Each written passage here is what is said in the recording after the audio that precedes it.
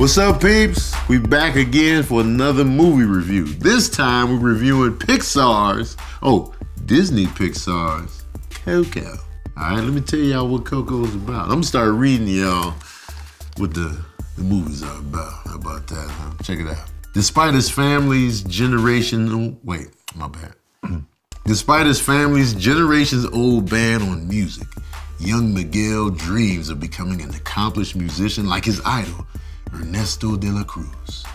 Desperate to prove his talent, Miguel finds himself in the stunning and colorful land of the dead. After meeting a charming trickster named Hector, the two new friends embark on an extraordinary journey to unlock the real story behind Miguel's family history. Oh yeah, Coco, man. Coco, man, had a good story. But first of all, let me talk about Pixar. Their track record is incredible. Quality product time and time again from Pixar, right out the gate till now. The only blemish Pixar has, in my opinion, is Cars. The Cars franchise. And they keep making these movies. They won't give up on Cars. I don't know who at the studio is like, we gotta do another Cars though. But they not really making as much as the other ones. But now come on now. Everybody likes Cars. Let's not forget, everybody's out here driving. Yeah, but nobody's really asking for these sequels. Now hold on now. Kids really enjoy Cars. And there's a red car in there. Everybody likes red cars. They even higher on the insurance. Yeah, but they're just not doing as well. Like Toy Story does better than the last one every time. Finding Nemo and the sequel did incredibly well. But Cars though, everybody drives them. Think about that. When these families go to the movie theater, they drive it. I think we need to do a Cars 4. Pixar, stop with the Cars franchise. We're done. Maybe it's cheaper to make Cars. Maybe it's just cheaper to do Cars as a cartoon. Because you're just putting faces on cars. There's no wrong way to do that. Nobody's gonna say, wait, that face doesn't look real. Like, look at it. Like when you look at Woody and Buzz, these are like human faces, so you just like, even though they're toys, the face just doesn't look right. Nobody ever said that about a face on a car. But stop, man. Especially we ain't had an Incredibles sequel yet. We finally getting Incredibles 2 after how long? And they keep making cars? Stop. I've been waiting for the Incredibles for mad long. That's my favorite Pixar joint, the Incredibles. That's what Fantastic Four should have been, the Incredibles. Shout out to Mrs. Incredible. I see you out here with the shape. You know what I'm saying? But Coco, let's talk about it, man. Coco was good fun, man. It was a quality joint, man. I enjoyed it start to finish. The short in front of Coco is a bit long.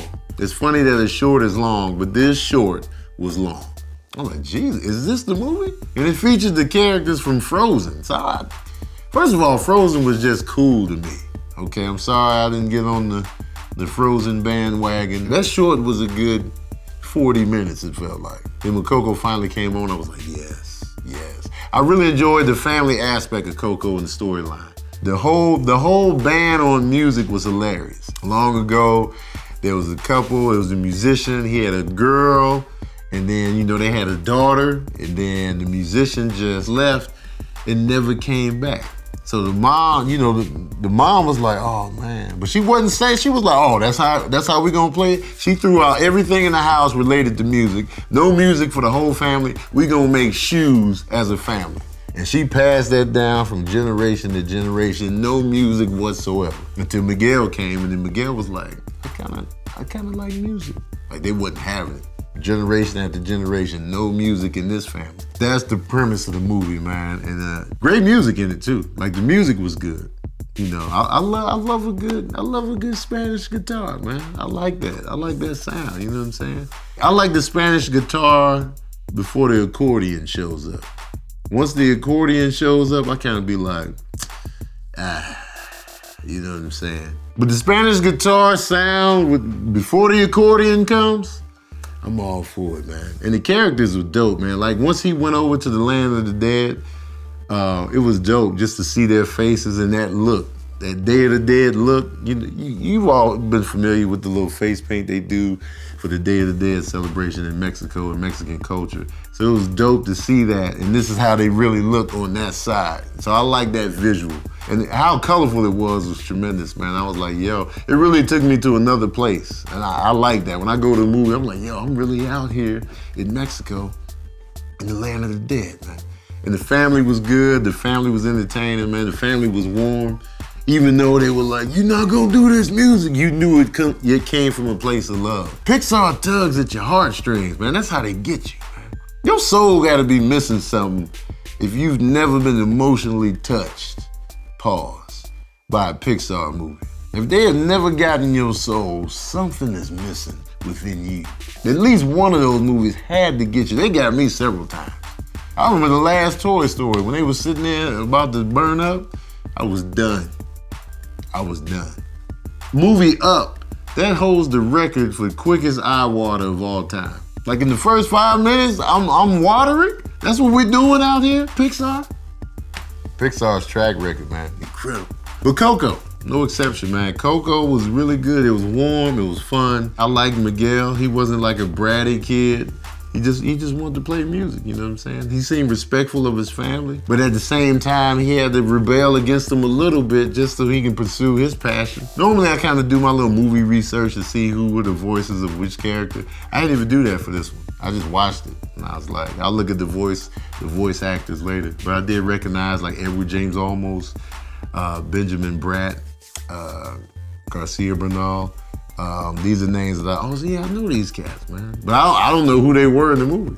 Would I watch it again? I think so, man. I think so. And this is another hit for Pixar, man. What are the takeaways? Takeaway one, you gotta go for your passion in life. You gotta go for your passion. Even when people be like, no, you gotta do this, you gotta do that. You can't do this. You gotta go for what makes you feel good, man. You know what I'm saying? The easy route. Yeah, you can do the easy route, but are you gonna be fulfilled in the end, man? Another takeaway is, don't always judge a situation without knowing all the facts. That's all I'm gonna say on that. Don't always judge a situation without knowing all the facts. Because if you knew all the facts, that might change the whole trajectory of your family line. That's all I'm gonna say. That's all I'm gonna say on that, man. But y'all wanna know the smooth jazz review of Coco. Well, here it is. Oh yeah, I'm giving Coco 4 saxophones out of 5. I wonder if they got saxophones in the land of the dead. If so, let me play you a little tune. All right, peeps, if you enjoy Pixar movies like I do, watch any of them except Cars. I mean, no disrespect to Cars, okay? They're not horrible, but within the canon, if I had to rank Pixar movies top to bottom, all the Cars movies are at the bottom, and then we work our way up. My personal favorite Pixar movies, The Incredibles and the Toy Story franchise. Any of those, but that goes without saying. I'm pretty sure y'all seen all of them. The only Pixar movie I haven't seen yet is Brave, so I gotta check that out. But Coco is a nice addition to the Pixar family, man. So that's it, peeps, man. Don't forget to comment in the comment section. Let me know what you thought about Coco. Let me know what your favorite Pixar movies are. And let me know what you think of Cars, too. Let me know if I'm being too hard on Cars, man. And don't say Cars is trash if you haven't seen it, all right? Don't do that. Don't be that person. Anyway, like, share, subscribe, please. I appreciate all the love. I appreciate all the comments. And until next time, we out here.